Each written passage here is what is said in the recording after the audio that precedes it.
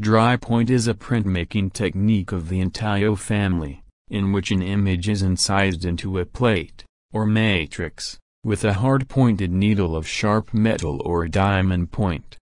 Traditionally the plate was copper, but now acetate, zinc, or plexiglass are also commonly used.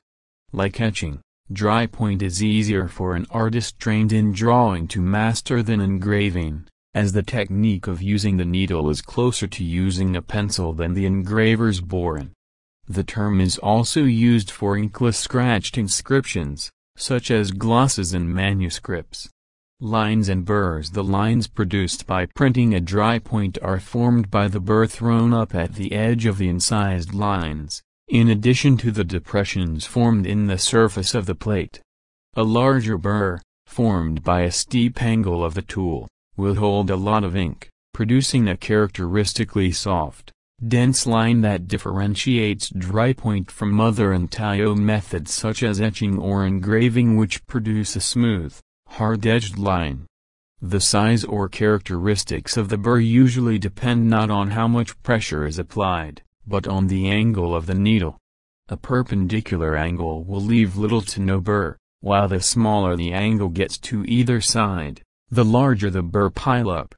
The deepest drypoint lines leave enough burr on either side of them that they prevent the paper from pushing down into the center of the stroke, creating a feathery black line with a fine, white center.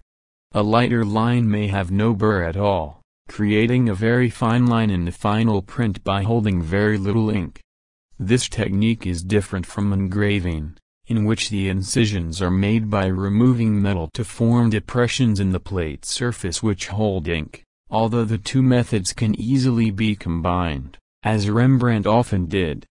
Because the pressure of printing quickly destroys the burr, drypoint is useful only for comparatively small additions, as few as 10 or 20 impressions with burr can be made, and after the burr has gone, the comparatively shallow lines will wear out relatively quickly. Most impressions of Rembrandt prints on which drypoint was used show no burr, and often the drypoint lines are very weak, leaving the etched portions still strong. To counter this and allow for longer print runs, electroplating, called steel fissing by printmakers, can harden the surface of a plate and allow the same addition size as produced by etchings and engravings. History. The technique appears to have been invented by the housebook master, a South German 15th century artist, all of whose prints are in drypoint only. Among the most famous artists of the Old Master print, Albrecht Dürer produced 3 drypoints before abandoning the technique. Rembrandt used it frequently, but usually in conjunction with etching and engraving. As intaglio techniques, they can all be used on the same plate. Alex Katz used this process to create several of his famous works, such as Sonny and the Swimmer. In the 20th century many artists produced drypoints, including Max Beckmann, Milton Avery, and Hermann Paul. By adding aquatint work on the plate and inking with various colors, artists such as Mary Cassatt have produced color drypoints.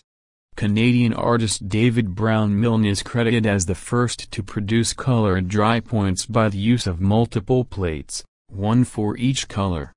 On the west coast of the United States, the respected printmaker, Pedro Joseph de Lemos, simplified the methods for producing drypoints in art schools.